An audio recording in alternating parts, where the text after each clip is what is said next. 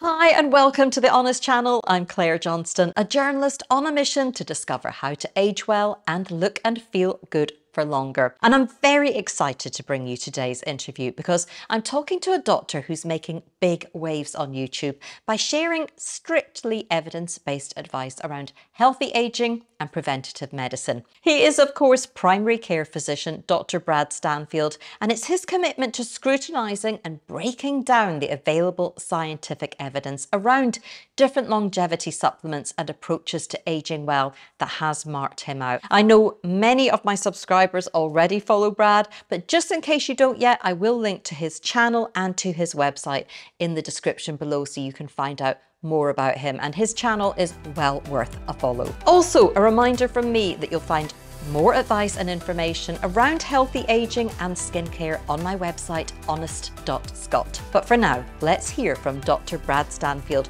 on what the science actually tells us when it comes to preventative medicine and longevity. Brad, thank you so much for talking to me today. I mean, I know how busy you are with the educational work that you do on YouTube and elsewhere, and in your own practice as a primary care physician in New Zealand. Thanks very much. I'm looking forward to our discussion. I know a lot of my viewers watch your channel. They'll be very excited to hear from you today because it does feel like there is a new wonder health supplement that's being promoted every week. And it's just so good to have a doctor like you who's poring over the scientific evidence to give us an unbiased view. So I want to start, if I can, just by asking about your interest in the area of preventive medicine. I mean, where did that begin? What inspired you to start conducting your own research and sharing it in the way you do so well? Yeah, truth be told, it was when I was a junior doctor in the hospitals and I started noticing little lines cropping up by my eyes. And that got me interested in thinking, it's the 21st century. What's happening about aging? Are we any closer to, strategies to solve aging? And that kind of got my journey started. I was always quite interested in supplements because I used to play quite a lot of sport back in the day. So I've, taken creatine and protein supplements for a long period of time. And I wanted to see, is there anything else that people can do now to slow down the aging process? And I didn't know when I was in hospital medicine that I wanted to go into primary care. But the more that I became interested in this field and in preventative medicine, I knew that, primary care was the way to go for me because I wanted to prevent disease rather than to treat it, and to keep people as healthy as possible for as long as possible. So yeah, that's a brief introduction into my journey. That's how it got started. And I mean, look, I said there was like a list of supplements as long as my arm, probably longer, that I would love to just go through one by one, but we're limited for time, of course. And one of the biggest topics I know you cover on your channel a lot, there's so much interest in it, is the idea of boosting our NAD levels and how best to do that. And it seems like there's something of a scientific spat around three supplements: NMN, NR, Niacin. And, for the average person like me, it gets very confusing. Can you summarize the difference between them and why and how they work differently whilst being related? Yeah, I think it's important for people to remember that these are all just different types of vitamin B3. That's it. They're just vitamin B3. And in terms of coming back to the question of whether we should be boosting NAD or not, that's still an open question. So there's a human observational study that took muscle biopsies from older adults who exercised, older adults who didn't exercise, and it compared it to muscle biopsies of younger adults. And what they could see is that the older adults who were exercising, their muscle NAD was roughly similar to younger adults. So it may just be that through a great diet and regular exercise, our NAD levels will be absolutely fine and that we don't need to do anything about them in terms of adding in supplements. And that's kind of the camp that I sort of fall into. I'm looking at the nicotinamide riboside or NR studies, looking at the NMN or nicotinamide mononucleotide studies in humans. I'm yet to be convinced that there's any true benefit from taking those types of supplements. So I think the jury's still out, particularly because, again, just through exercise, it seems, we can maintain healthy NAD levels. There are so many scientists around trying to hack the system at the moment, and people are interested. And, you know, I mean, my parents are, you know, my mum's 80, my dad's 79, and I've been talking to them about this, and now they're taking NMN. So it's like of personal interest to me because, you know, when you get to that age, obviously you want to do as much as you possibly can, and we're hearing so much about it. And I think it's a really good point that you make, that just naturally through diet and exercise, these are the things that people kind of think, oh, well, that's a given, that's boring, but, you know, just so important. And that's one of the crucial things that I try and emphasize on my channel, that there's always going to be a new shiny supplement that crops up. And people don't want to hear this. Yeah. But yeah, there's always going to be a new supplement that crops up, but none of it is going to replace, you know, diet and exercise and sleep, because those are the things that people often don't get right, and that causes health problems in of itself. So yeah, I think if people really want to age better, it's the trifecta of diet, exercise, and sleep that really make a difference. Because am I right in thinking that you used to take NMN? So initially you were kind of thinking, oh, this looks interesting, I can get on board with this, there's a lot of noise around this, and then you stopped taking it. Yeah, it was kind of in my early journey at looking at supplements, and I kind of got swept up in the hype. So I haven't taken NMN supplements for 2.5, 3 years now. Just because when I took a step back, the reason why I created my medical channel is to focus in on what the human clinical research shows. And quite frankly, the human clinical research doesn't support the concept of using NMN or NR supplements at this stage. If there was good evidence, they would be part of the clinical guidelines that we use in our everyday practice as clinicians, but they're not, because the evidence isn't there. You're not ruling it out as an option completely. There may be something there, but they just haven't evidenced it right yet. Yes, but equally the initial human studies that I've looked at, so say with NMN, I recently did a video on this of looking at the 12 NMN studies so far, and there's no clear benefits. They look at muscle performance. They look at questionnaires in terms of how you're feeling. It's called the SF-36 questionnaire. They look at cholesterol levels, insulin, and when the studies are placebo controlled, there doesn't seem to be much of a clear benefit with NMN supplements. And particularly if you wind it back, medicine for decades has used what used to use niacin, okay? And that was to try and lower cholesterol levels. But what they found that yes, niacin does reduce cholesterol levels, but it also seems to increase the chances of developing type 2 diabetes. So it didn't lower heart attack rates. It didn't have any effect on death rates or cancer or anything like that. So we know a truckload already about vitamin B3. And it looks like that when you take NMN or nicotinamide riboside in, your gut actually converts those molecules into niacin. So again, I'm just not I'm not particularly excited, because we've researched vitamin B3 for decades and we haven't seen any benefits. I mean, you have developed your own multivitamin, and I think that includes niacin, does it? I mean, can you explain your thinking on what you included on that? So I wanted to create a low-dose multivitamin and mineral to help people reach their recommended daily intakes without mega dosing. No supplement should replace a great diet, but often it's quite tricky to get all of your micronutrients every day to reach those recommended daily intakes. And that's why a lot of people take multivitamins. The trouble is, many, if not all of the multivitamins on the market today, they have truckloads of dosages. So for example, with vitamin C, the recommended daily intake for males is 90 milligrams, but most supplements will have orders of magnitude greater than that. So I wanted to create a low dose multivitamin and mineral, again, just to help support a healthy diet and make sure that every day people can reach their recommended daily intakes of those micronutrients. So as part of that, it does include vitamin B3. So it does include niacin. Right, okay, but that is not specifically aimed at helping people boost NAD levels. That's just for general health. Correct. Yeah. It's just as part of making sure you're reaching all of your recommended daily intakes for all of your micronutrients. You mentioned this earlier, and I'm keen to ask you about creatine. I mean, I already feel like I rattle with supplements in the morning, and based on this conversation, I might make a few changes, but I'm toying with adding creatine into my supplement aged 50. I see a lot of people, nutritionists in my age bracket saying this is important. I mean, what does it do and why are you convinced of its benefits? Yeah, I think if anyone wanted to explore the world of supplements, creatine has got the strongest evidence for it. We know that it helps improve muscle recovery after exercise. It also seems to help improve your performance during short bursts of exercise. And there's some interesting research coming out suggesting that older adults who take creatine, so this was from a meta-analysis in humans, that it seems to improve cognitive performance as well. Mm.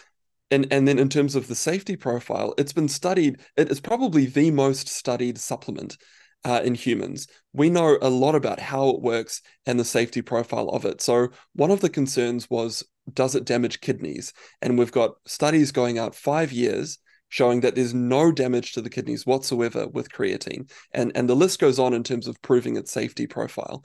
The only concerns that the only true side effects that some people get is gastrointestinal discomfort. Aside from, and some people get bloating.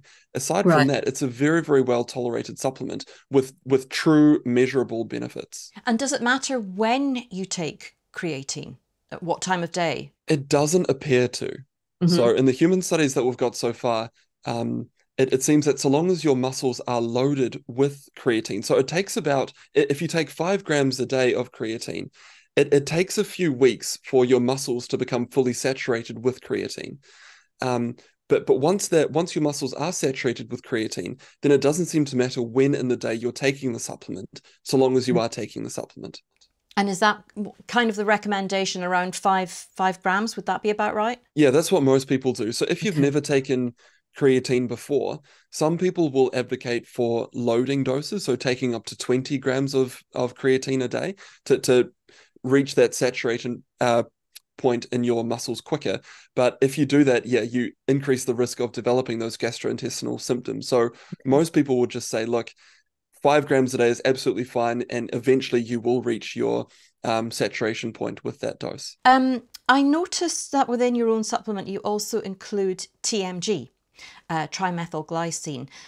Why is that important? Because that is actually something that I've started introducing recently, but that was more because people talked about taking that alongside NMN to boost its benefits. But it's kind of emerging as actually this is the better one to go for. Yeah, so it comes back to the muscle performance aspect of it as well. So there's been a few human studies showing that when you combine TMG with exercise, that offers further muscle performance improvements compared to a placebo. So that's the main reason why I take it, is because of those human trials. There's also another effect. So TMG, or trimethylglycine, is what we term a methyl donor, and that's important to make sure that we're producing our neurotransmitters and all of those types of things. But crucially, it lowers a thing in the blood called homocysteine. So homocysteine, high levels of that, is associated with cardiovascular disease and dementia. Now, the jury is still very much out as to whether TMG supplements will lower cardiovascular disease or lower dementia rates. That's very controversial because it's not proven, but there is a possible mechanism for how it may have an effect. But as of today, the primary reason why I take it is for the muscle performance improvements. The benefits of omega-3 are well known. I know you take that as a daily supplement as well. Other important ones: magnesium, zinc, vitamins D3 and vitamins K2. Now, I mean, vitamin D seems to be emerging as something really important. We heard a lot about it over the pandemic. I mean, do you think everybody should be taking a vitamin D supplement? And I don't want to plug my low dose multivitamins. I think it's important that vitamins are named vitamins for a reason. It's because our body can't produce it by itself. So say with vitamin D, our body can produce it if we're exposed to sunlight, but many of us work indoors, we don't see enough sunlight. So I think it's reasonable to take a low dose of vitamin D3 and the rest of the vitamins to make sure that you're reaching your recommended daily intake. The trouble is most people don't do that. They mega dose these vitamins. So the Endocrine Society, they recommend to take up to 1,000 international units of vitamin D a day, and that will be plenty. That's all you need. but that's in the supplement world, that's considered a very low dose, but that's still 125% of your recommended daily intake for vitamin D.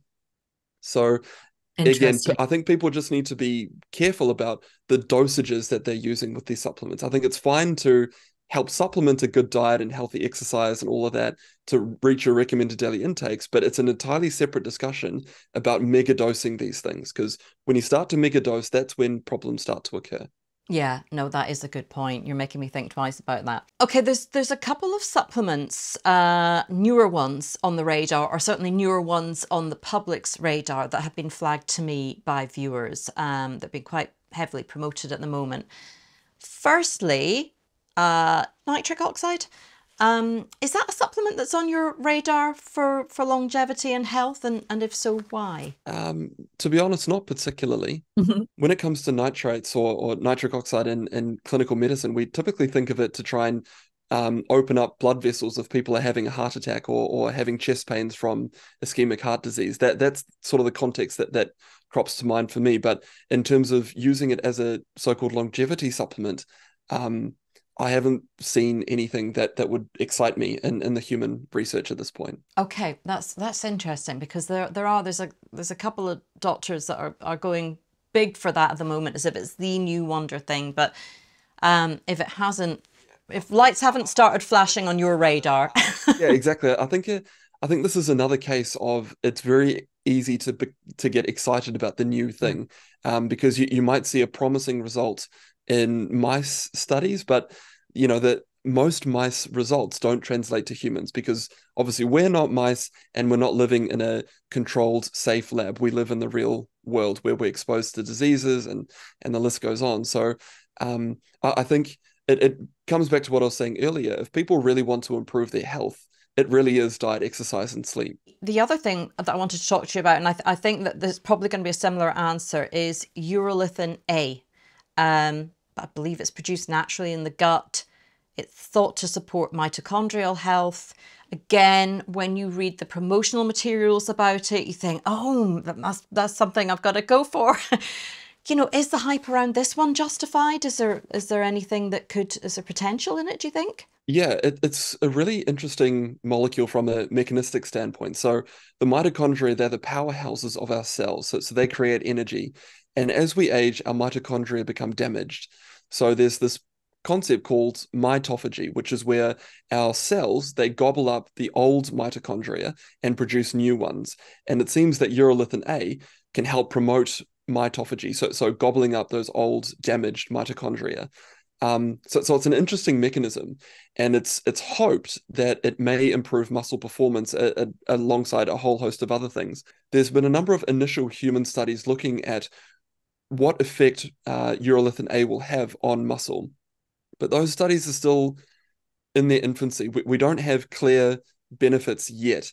If we could see that if a group of people were exercising and one group was taking Urolithin A and another group was taking a placebo, and we found that the group who were taking the Urolithin A could walk further and could lift heavier weights and had stronger grip strength, I would be very, very excited. But we don't have that research yet. It may come, but I don't think people should necessarily be spending their money on this product just yet, because the evidence isn't there in my view. No, this is a good conversation, because I already feel like I should sort of scale down the number of supplements I'm taking every day and just continue that focus on diet and exercise. And when it comes to diet, I mean, that kind of brings me on to another point, because we've got studies going on looking at single supplements, but it's very, very rare to combine these supplements together. So I think once again, it's very easy to get excited about the new latest thing and add it to your supplement protocol.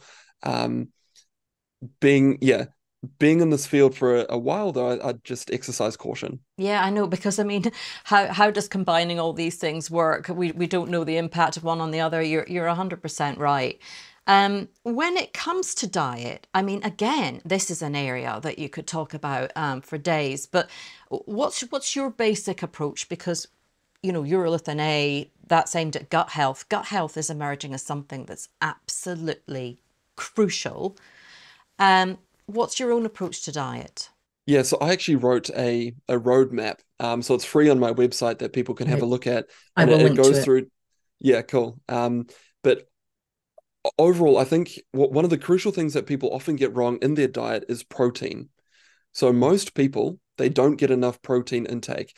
And that's a problem because as we age, our muscle starts to decline. So we lose our muscle strength. And there's two key things that we can do to stop that from happening: resistance exercise and getting enough protein. So ideally, we want to be having about 1.6 grams of protein intake per kilogram of body weight per day. So for an 80 kilogram person, that's about 128 grams, I think, of protein intake. Now that's a truckload, right? So beef, if you had 100 grams of beef, that's only 25 grams of protein. So you'd be having about 600 grams of beef to reach that recommended daily intake. Now, I'm absolutely not suggesting that you should go out and do that. I'm just trying to use that as an illustrative point that, again, most people aren't getting or reaching those protein targets. So every meal, people need to be thinking, where is my protein coming from? So often patients that I see at the clinic, they'll have maybe some cereal for breakfast, and then they'll go to work. But often that cereal is just straight carbohydrates. It's got no protein in it whatsoever. So you need to be thinking, do I need to be adding some sort of a protein powder to my oatmeal in the morning? Do I need to be having eggs? Or the list goes on. People need to be focusing in on that protein, and specifically lean protein intake. So ideally, we want to be having things like fish, beans, nuts, seeds, lentils, chickpeas, those types of proteins. And then when it comes to carbohydrates have got a bit of a dirty name at the moment because of the ketogenic diet, which is unfortunate because the ketogenic diet gets it correct in that we should be throwing out, biscuits and chips and donuts and those types of things. But it's unfortunate that there's been a bit of a war against, vegetables and fruits and oatmeal, because those are overwhelmingly brilliant for the human body. So those are the type of carbohydrates that you want. And then when it comes to fats, again, there's been a lot of confusion, and I don't like to keep blaming one group, but generally the carnivore and ketogenic community will say, saturated fats are great, animal fats are brilliant, we want to be having lots of butter. Overwhelmingly, we've got truckloads of research showing that that's a bad idea for our cardiovascular health. And this is why the clinical guidelines around the world say we should be lowering our saturated fat and increasing our unsaturated fat. So, our olive oils, our fish, avocados, those types of foods. So, that would be my sort of general basis for designing a diet that can kind of be applied to many different tastes and preferences. Because that's the other crucial thing, is that people need to find a diet that will work for them. But so long as you're focusing in on those fundamentals of health, you can adjust those to your own preference and make a diet that works for you. I have added in just finally collagen powder and hyaluronic acid. I noticed that those are two that you take yourself. Do you? Those two? Yeah. On the collagen, obviously, we take that for our skin, but good for bone health as well. Would you say collagen powder? The research seems to be relatively strong for skin. But collagen peptide supplements, that they are surrounded with controversy because the collagen peptides, all they are short chains of amino acids, right? So amino acids make up proteins. So critics of collagen will say, well, you can get all of the benefits if you just had enough protein. The caveat to that is one particular human study where they gave, so it was in burn patients to have a look at the healing rates of wounds. And they gave half of the burn patients soy protein, I think it was 36 grams per day. And they gave the other half collagen peptides, 35 grams a day. And they could see after, a 2-week period that the group that were taking the collagen peptides, they had a significantly faster wound healing rate. So to me, it does seem that there are other additional benefits to taking collagen peptides beyond protein. And in the human clinical studies looking at things like wrinkles and skin hydration, we can see about an 8 to 10% improvement above a placebo for our, skin wrinkles and skin hydration. So those are the reasons why I take collagen. I think the evidence is relatively robust and it is safe. Well, listen, just a lot of fantastic, sensible advice there. Thank you so much for your time. I hugely appreciate it. Yeah, thanks. It was a fun discussion. Well, I found that interview to be a very helpful reminder that it's so easy to get carried away with hype around particular supplements, and also to be dazzled by claims from scientists and doctors who've formed a very strong view around a particular approach or supplement. And I'm guilty of getting caught up in the hype myself around supplements that offer promise of regeneration, increased energy, and so on, exactly because I'm on a journey of discovery. So I've been taking NMN as an NAD booster since the start of the year, as have my mum and dad. I did promise to do a video update on our experience, which I will share in the next couple of months, but I'll tell you the reason I haven't filmed that yet, and it's because we had taken blood tests to check our NAD levels at different points, and we've had some weird results, which we're now trying to double check before I report back properly. But as far as longevity supplements in general go, as Dr. Brad Stanfield said, there are no proven miracle pills out there right now, so it's still a case of watching this space and focusing on a healthy, active lifestyle. Let me know what you thought of our discussion today. I do always love to hear what works for you, so share your thoughts and experiences in the comments. For now, thanks for watching and listening, and I'll see you next time.